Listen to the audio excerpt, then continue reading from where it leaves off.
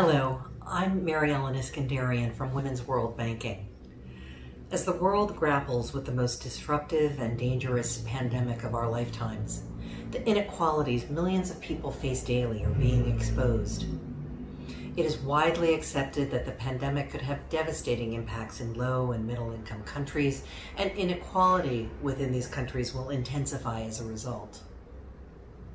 The stark truth remains: while many vulnerable groups are affected, it is women who will continue to feel the longer-term economic and societal consequences. Women comprise up to 70% of frontline health workers globally, as doctors, nurses, midwives, and community health workers. Women and girls everywhere are at the forefront of those marginalized, earning less, saving less, with insecure or disappearing livelihoods in this crisis. Women are also facing reduced access to health services, and the incidence of gender-based violence is increasing exponentially.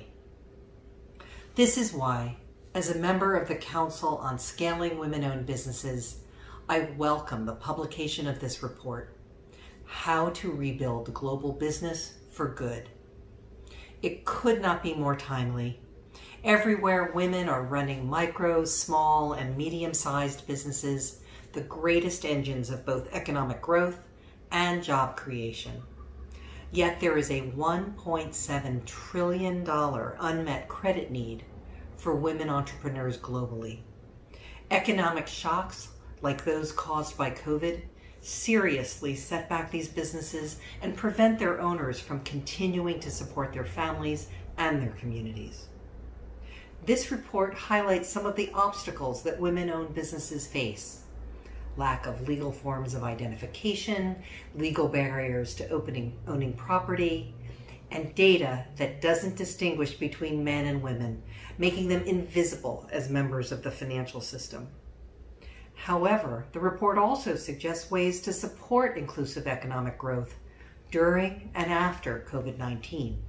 By leveraging the power of women-owned businesses as innovators and job creators.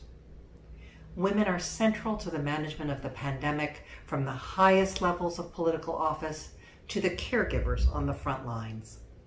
Holding women back is no way to drive an economic recovery. For 40 years, Women's World Banking has been empowering economies by investing in women. We will continue to lend our voice through initiatives like this report until we have achieved gender equality around the world. Thank you to my fellow council members for this important piece of work.